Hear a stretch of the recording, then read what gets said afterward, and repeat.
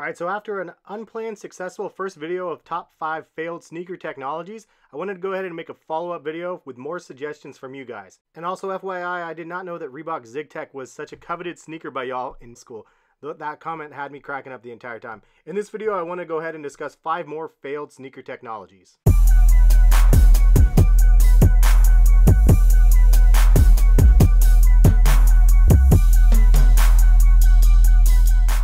What is going on, guys? Has here, collectivekicks.com. If you guys want to shop this week's top sneaker deals that I posted on Twitter, check the link in the description, and happy shopping.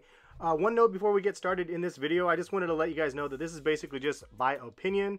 Everybody else kind of contributed from the other video and let me know of other failed sneaker technologies, so I thought that was awesome. Appreciate you guys for leaving those comments. Again, do so in this video because some of them were mentioned and I did not feature in this video. Also, if you guys want to see a video on the top 5 best sneaker technologies on the market, I can do that video. Leave a comment in the comment section or give this video a thumbs up if you guys want to see that video. But without waiting any further, let's go ahead and jump into the top 5.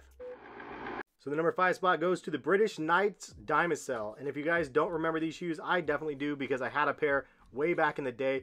The shoes actually came out in 1991, and the technology consisted of diamond-shaped silicone cushioning embedded within the sole window. And this was basically a way to effectively absorb shock by dispersing vertical impact energy into a horizontal plane while maximizing energy return. Dymacel maintains the memory after repeated compression, so it says, but it was very gimmicky, and basically it looked like Nike Air and it definitely didn't play like Nike Air, and honestly you really couldn't feel the reaction or any sort of technology in the shoe. It just looked like sort of a mock of what Nike Air was trying to accomplish. Fun fact though, MC Hammer actually signed an endorsement deal with British Knights back in 1990. Also, these were gang affiliated to some extent by the Crips because they were known as BKs, aka the Blood Killers, so not a really good look for the brand. Alright, so the number 4 spot goes to the Adidas Mega Bounce that released, I believe, in 2008. 100% honest, it was actually difficult to find some origins to this failed technology. I do remember seeing it, however, when I go to Goodwill. Sometimes I end up seeing some of these, but this technology was definitely something that looked really interesting. Oddly enough, it looks like this failed technology happened before the evolved spring blade, possibly. There's some characteristics that definitely look the same on the more evolved versions. And the funny part is also that it is called Bounce technology when I found it on like Amazon, which it's available right now on Amazon. But obviously now Adidas has a different technology that they coined as Bounce, not this Mega Bounce version. Anyways, this technology was supposed to have a lot of heel cushion and making it so you had impact that turned into forward momentum. All I know is it looks really funky, and all in all, I think this definitely qualifies for a failed sneaker technology because it didn't really have a long shelf life on the open market. The number 3 spot, we have the Converse Helium technology. You guys actually mentioned this one in the other video, and I appreciate you guys because I honestly do not even remember this hitting the shelves. This one released in 1999, and this one basically took a direct shot at Nike because the atomic weight of helium is lighter than air. So they thought, why wear air on your feet when you can be even lighter and lighter on your feet and wear helium? I'm not making this stuff up. Converse brought this to the market in 1999, but the sales for this product was really minimal, and it proved that basically Nike, even though it was heavier, was nothing to be messed with. Something worth noting is that Converse was actually purchased by Nike in 2003, so if you can't beat them, join them.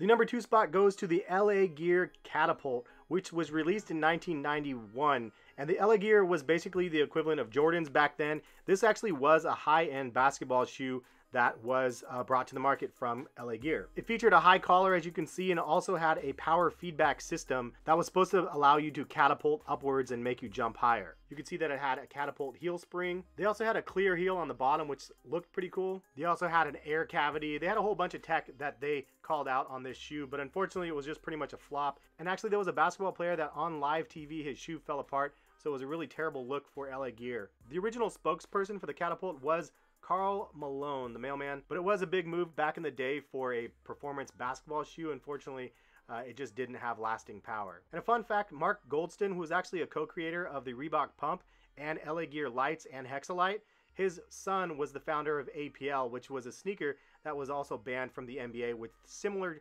technology as the Catapult.